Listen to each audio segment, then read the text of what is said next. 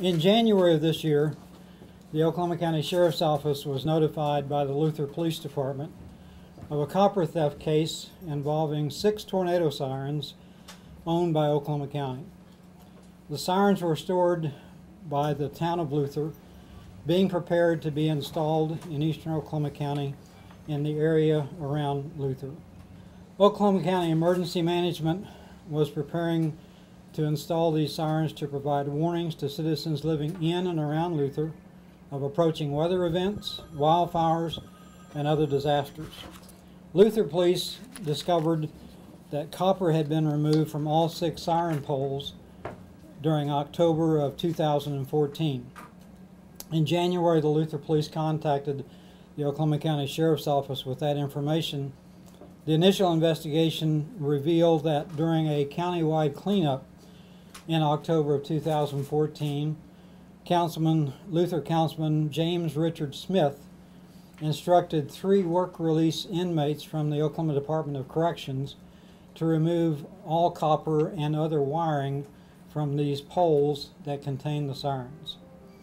Sheriff's Office investigators have determined that once the wiring was removed by the inmates, Councilman Smith then personally sold the material to a metal recycling company in Lincoln County on October the 7th,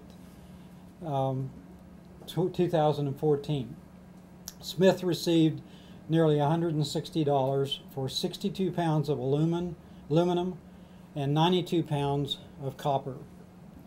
On May 19th of this year, an investigator tracked down and interviewed 2 of the Department of Correction inmates. Both admitted to removing the metal under Smith's order. The inmates also admitted to each receiving $40 in cash for their work from Smith. Yesterday, on June the 3rd, Smith voluntarily spoke with investigators and during the interview admitted his involvement in this crime. At the conclusion of the interview, Smith was arrested and booked into jail on complaints of 6 counts of copper theft from a tornado siren, 1 count of a pattern of criminal offenses, and his bond was set at $14,000. At this time, he is still in jail.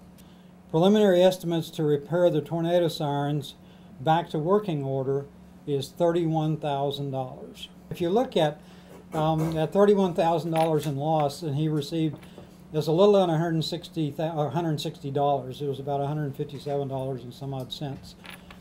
So if he paid the 3 DOC inmates $40 a piece, that's $120. So he keeps less than $40.